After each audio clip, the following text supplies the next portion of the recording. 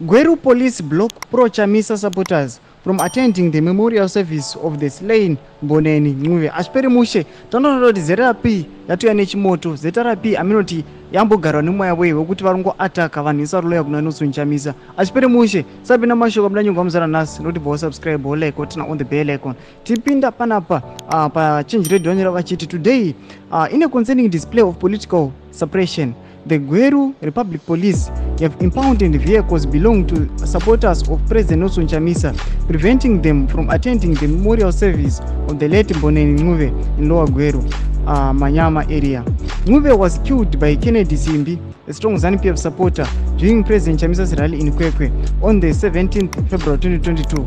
According to Honorable Amos Chibaya, the vehicles belong to the 2023 Chivi North Parliamentary candidate for Chamisa's party, Mr. Emmanuel Chidaushe, as well as other pro-Chamisa lieutenants.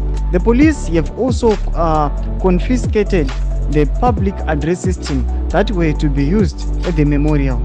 Saka ndochitiko chaitika ichi aiwa kuguta reGweru, aiwa muri weZimbabwe zvinhu zvinobata bata, aiwa kugwadziwa kuti aiwa vanorambidzwa kuti vaholde peaceful meetings, a braai meeting, varambidzwa kuti vachienda nyangwe kumemorial service kunoviga munhu. Toona kuti mapurisa ari kurambidza kuti vanhu vari leona Nelson Chamisa vaupload vanhu vaonekere kana pai zvapo. Tudzai mafungiro enyu munoti kudii pamusoro peinjustice yakadai. Pinai comment section medu tudze mafungiro enyu, sanga no subscribe kulike.